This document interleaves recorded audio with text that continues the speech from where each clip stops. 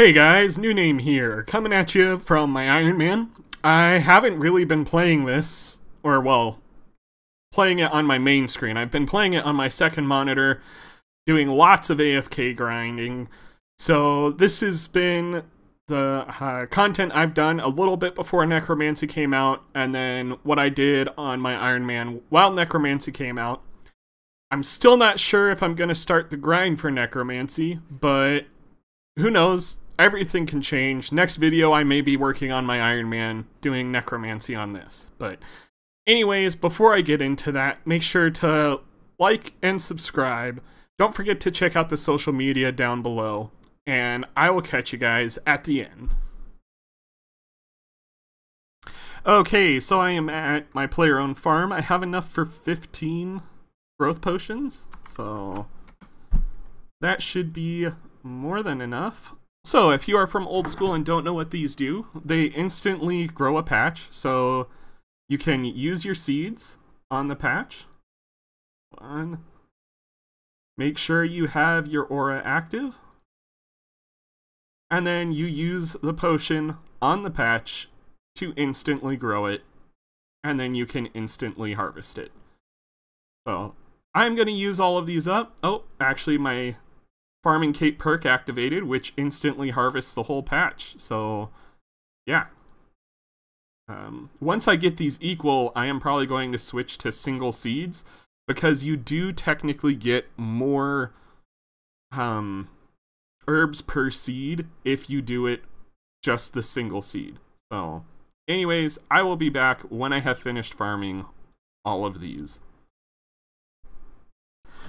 Alright, so I finished it, and it looks like I got 189 from 32 seeds, which is pretty good.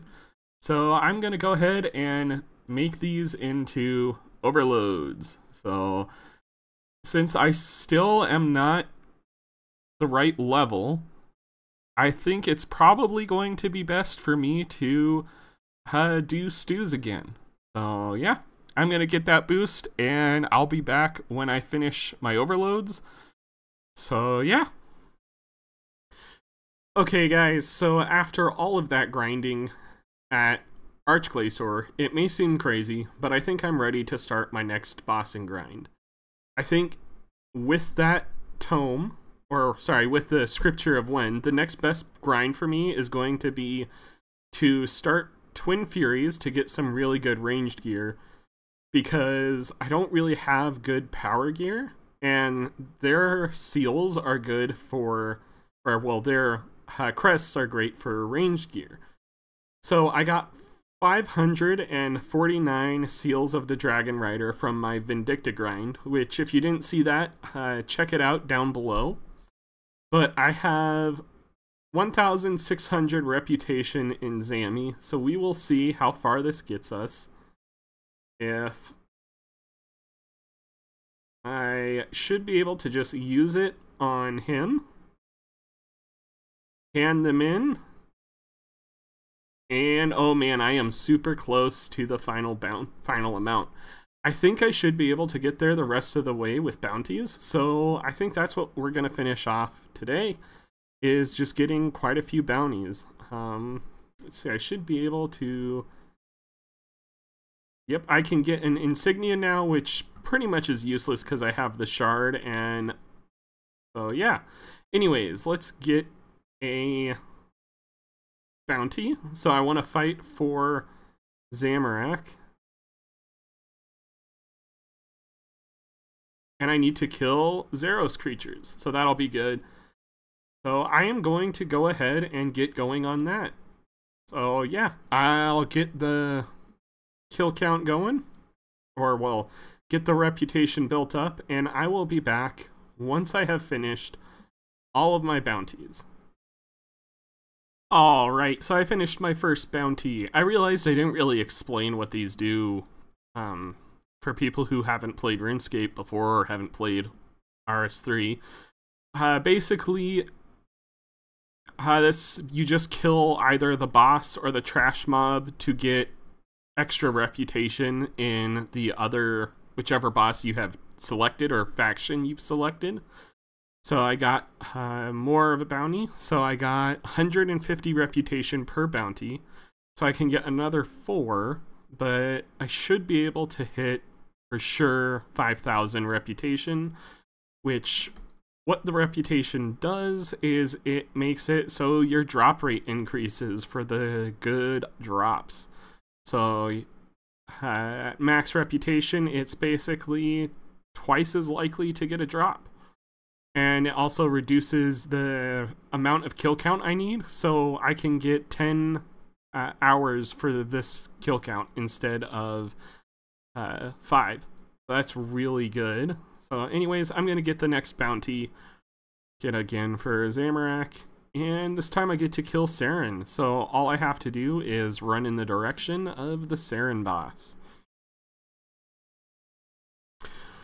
Alright, so this should be the end of my final bounty. And yep, there it goes. I now have max reputation for the Zamorak front. So again, that means I get 100% increased drop rate. Kill count required is cut in half. I get the Fury Wings override. I have, the pet, and I can create the Anima Core body and such.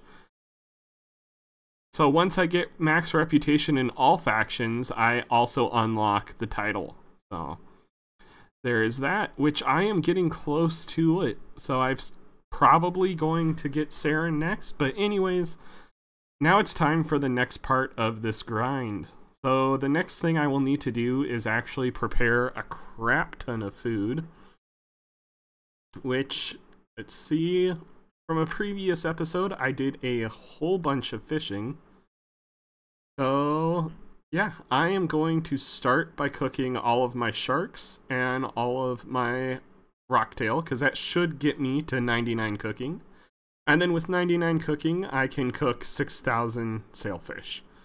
So, I am at 98 cooking, and I will be back with all the food that I cook. Alright, so I missed it, but I did get 99 cooking. So I can now cook sailfish, and I won't burn them with the fishing gauntlets. However, there is a better reason to be excited about this. I can get the cooking cape. Which, if you do not know, the cooking cape basically makes it so you never burn anything with or without the cooking gauntlets. So it's great, especially if you have the sous chef's outfit, which I have not gotten and unlocked yet. Maybe I should at some point. But it's great as it lets you equip the whole outfit.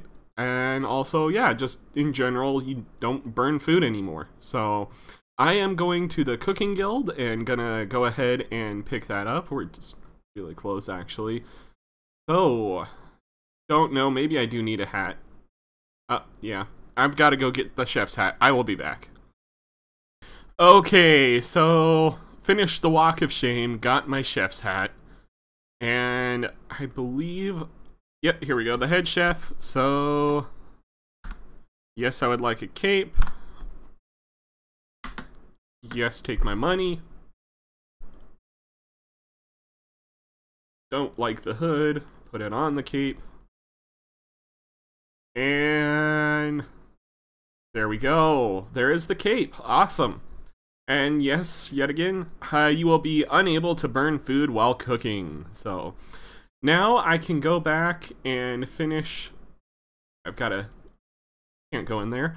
Now I can go back and finish cooking. I can cook my sailfish, which if I head over to the bank, I can show you I have been stockpiling it. So since I can't cook it, usually when I'm AFKing, if I'm at the swarm, I just have letting it pile up. So I've got 6,300 sailfish. So that is going to be amazing to get cooked. Not good for the bosses I'm doing now, because I'll probably just keep using my shark, but I'm going to go ahead and finish off this episode by cooking all of my sailfish. So, I will be back when that is done. Okay, so I finished cooking all of my food, so I got 6,326 sailfish, a lot of blue blubber jellyfish, lots of rocktail, and lots of shark. I do think my next grind, I do know what I want to do, and I have the stuff for it. I am just not sure if now is the time, because I'm working on a lot of stuff on my main with necromancy being out. I haven't done anything on this account yet, so I'm not exactly sure what the next step's going to be. But anyways, I think I'm going to call this an episode here.